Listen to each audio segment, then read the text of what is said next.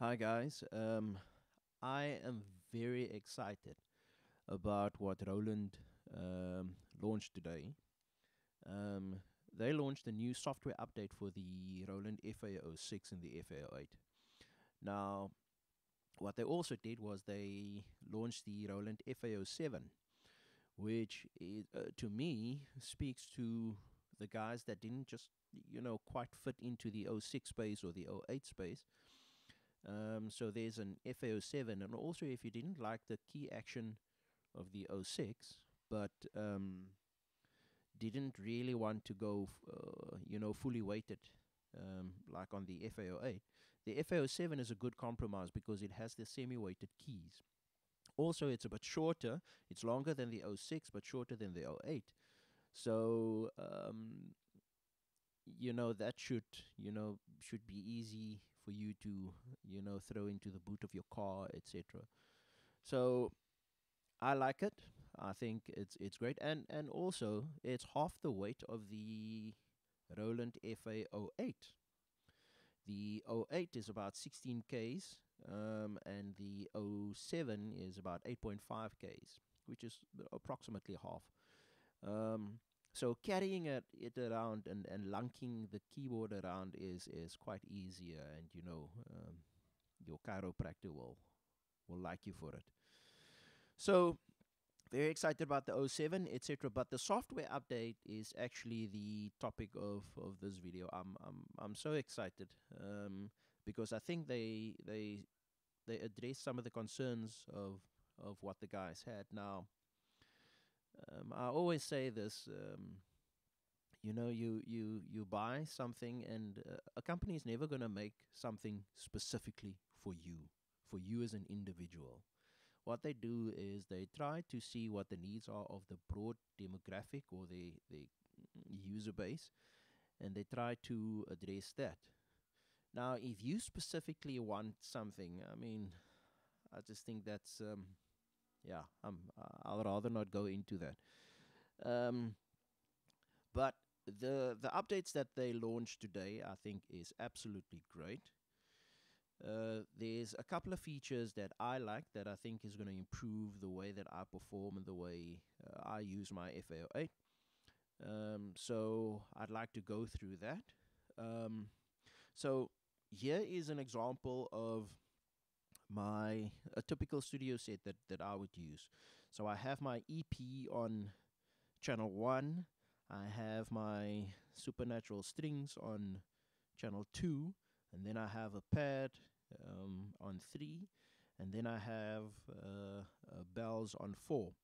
Now this would be typical of what I would use in a studio set. I usually play in the church setup or for gospel events, so this is how I would use it. And then all my other sets would be exactly the same. Channel 2, 3, and 4 would probably be the same, but then I just changed the main sound on channel 1 to maybe an acoustic piano or an organ or a guitar, etc. But I always have sounds that I would like to use throughout the um, the event. So I had previously I used to have a couple of studio sets with 3 or 4 or actually up to 7 or 8 sounds that's maybe universal throughout the gig, and then maybe just one um, main patch that I change from studio set to studio set.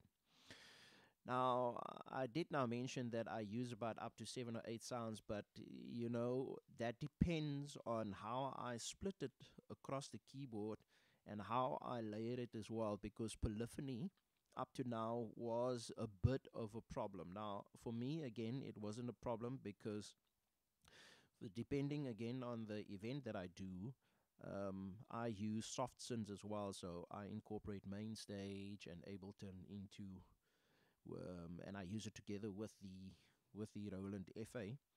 Um, and obviously, depending on whether you have a great computer or not, um, you don't have a polyphony problem with the sounds that you trigger from your computer. But it was a problem for the guy, so I hope through this video I can address that as well.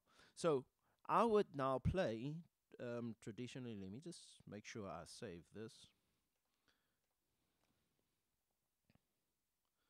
Okay, so I would play with the strings down.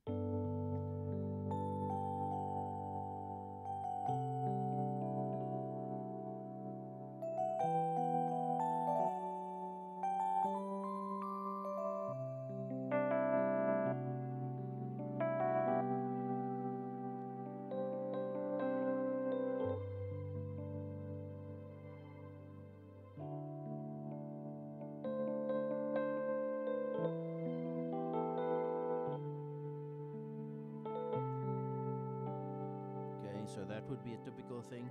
And then what I have is I have a Roland EV5, which is a volume pedal, which you guys can't see. But I only have that assigned to channel 2, which I have the strings on. So as you can see, I'm going to bring the strings up.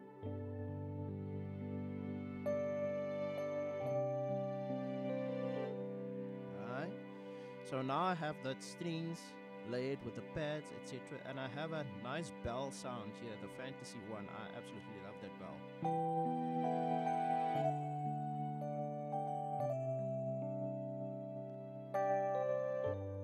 Okay.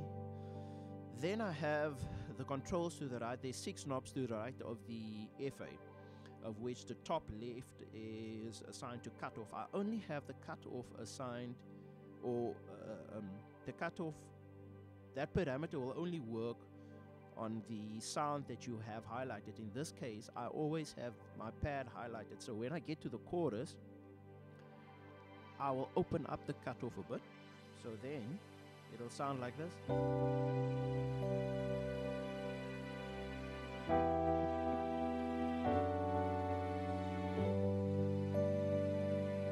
And then after the chorus, we go to the second verse. And I bring the cutoff back. Okay. So that would maybe be for song 1. And then after that, I would quickly have to switch to maybe to another sound, which is then the EP, the acoustic piano.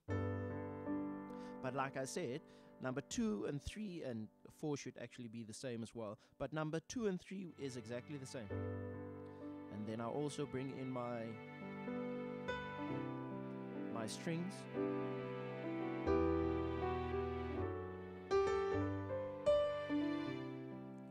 Okay.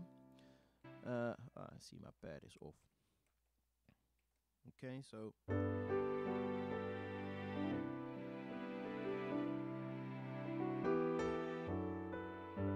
again, if I was at the chorus, I would open up my pad. I would open up my pad.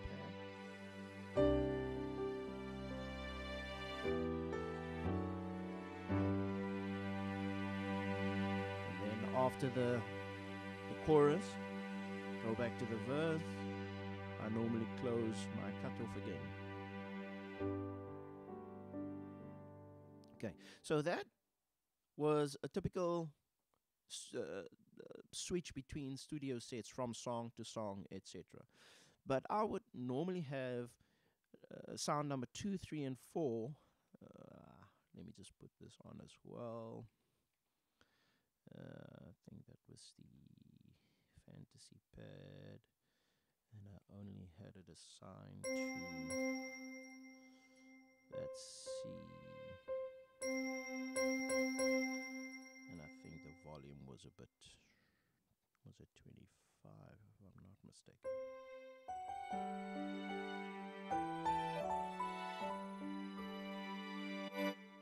Okay. So that would be typical. Okay, let me actually save that. Oh, but I see my volume pedal. How's that? Okay, so my volume pedal is now only working on my strings.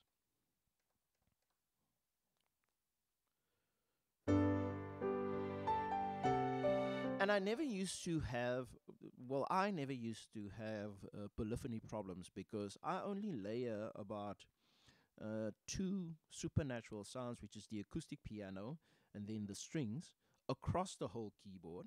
Then I have a PCM pad, which is only about 3/4 of the piano on the bottom 3/4 of the keyboard, and then I have my bell pad, which is also a supernatural sound, only on the like top 25% of my keyboard. So I didn't have polyphony problems.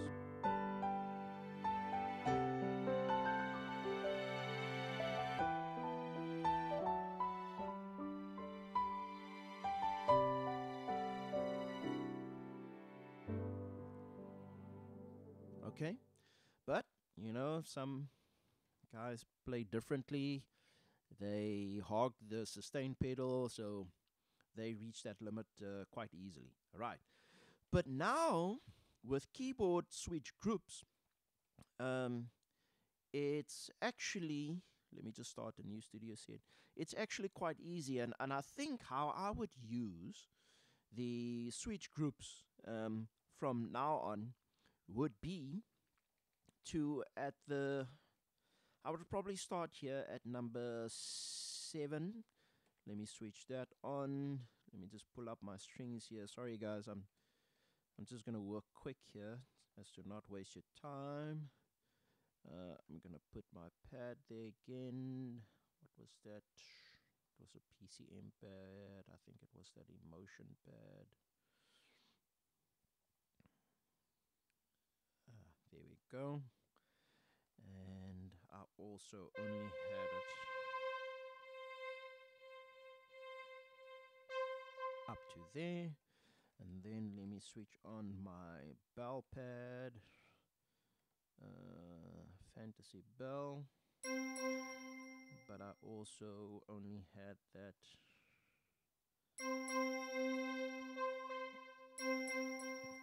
there, and that would, I think that was 25%, and I think this was also 25%.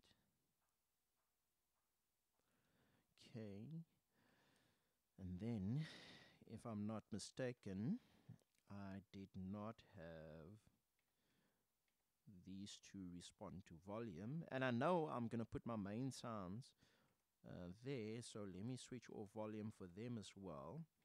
It's probably only going to be number 7 that I'm going to use volume on, because number 7 is where my strings live, and I only want my strings to respond to volume. There we go. Okay, so let me save that. Let's name that test. Okay, and now what I would do is I would put my main sound here. I have a piano that I like, that I built myself, which is another thing that the guys complain about. Some guys don't like the sounds of the FA. I say, great, if you don't like the sounds of the FA, build your own one. But you see, they don't want to. Okay, I'm just putting up a couple of sounds here because I want to demonstrate. Okay, so I have my acoustic piano there, I have an EP there, and I have some guitar there, right? So what this update, let me just save that before I lose it. So what the update now allows us to do is, if I go into pad utility, pad mode, I can now select number 8 and make that a keyboard switch group, right? Now, how this works is I can group sounds together and I can trigger it on my my sample pad. So I go to pad utility again. I know already that I'm going to have at least 1, 2, 3 different groups. And the different groups is going to consist of my acoustic piano plus the 3 sounds that I have on 7, 8, and 9, right?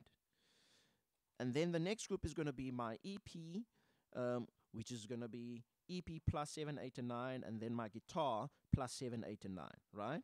So to do that, I go to Pad Utility, and then I want to edit group 1. I go into Edit, and I turn on, number 1 is already on, and then I just turn on 7, 8, and 9, right? I exit, I go to my next group, I edit, and I turn on 7, 8, and 9. I exit, I go to my next group, I edit, and I switch on 7, 8, and 9. Exit. Right. You can also now see there's actually a visual representation of the channels that you have active for each group. So I have 1, 7, 8, and 9, 2, 7, 8, and 9, and 3, 7, 8, and 9 active. I exit. I'm going to store that in my studio set. Right. So now if I want to play my acoustic piano, I just press group 1. And I have that together with my bell pad. I hope you can hear that. I have my strings, which I control on my volume pedal, which lives in channel 7, if I'm not mistaken. And you can hear my pad as well, the emotive pad, which lives in channel 8. Yes. So these 3 sounds is in all 3 my groups. So if I go to group 1, right?